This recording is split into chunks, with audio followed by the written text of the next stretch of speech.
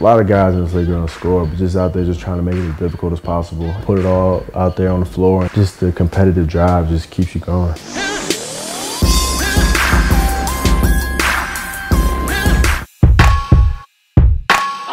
I'm trying to get to that next level. I like to make a lot of goals, you know, and I just keep them to myself. I don't tell anybody. Hey, I put the goals in the notes on my phone, and at the end of the season, you know, I look back, I'm like, okay, I accomplished this. I was close to this. Last season, I said I wanted to become a consistent starter. I wanted to average, you know, at least 10 points per game. I wanted to win Most Improved Player. I ended up averaging 12 points a game. I started all 76 games I played. And then, you know, I got some votes for Most Improved. Coming a long way from not playing to, you know, took the jump to the next level.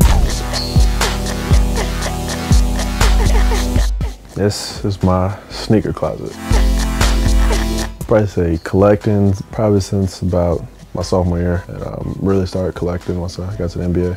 I used to really be big in the snit, like the release dates, but now it's just, you know, when I see them is, you know, when I get them. I have a sneaker deal with Nike every year, and we get a certain amount of money at the beginning of the year, and we have 365 days to use it. So I usually don't use it for my sneakers. I use that, you know, for my family and friends. The rarest pair, probably the Red October Yeezys. There's no really special connection with the Just Dons. I actually have more shoes back in Denver. These are just the ones I brought back for the summer. So continue to, you know, grow, probably try to double them by next year. The summer, you know, it's just about, I go back, you know, I talk to my coaches and front office and ask them what they need me to do. Like, what do they think I need to improve on? What I feel like myself needs to improve on. And, you know, I do a lot of watching film, you know, little bits and pieces from each game, and just figure out where I can apply it to my game to help make me more successful. Because I remember in school, they was like, you have a better chance of winning the lottery than make it to the NBA. And I mean, actually as a kid, I had a sign in my room and it said, what did you do today to get to the NBA?